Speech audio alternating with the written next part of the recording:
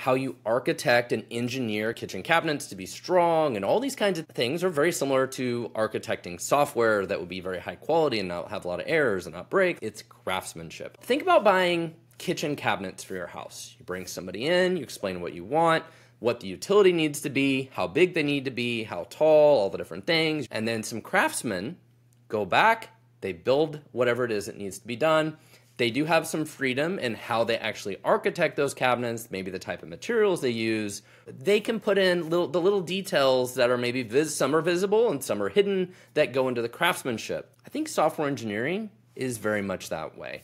It's really a craft. It's a balance of best practices, all the different frameworks we use these days, and making the best judgment of which of those to use to solve the problem for the customer. We really want to champion the craftsmanship of what we do because it's not really quite an art or a science. And ultimately, we're building something for somebody else. I think that's the key thing to remember here.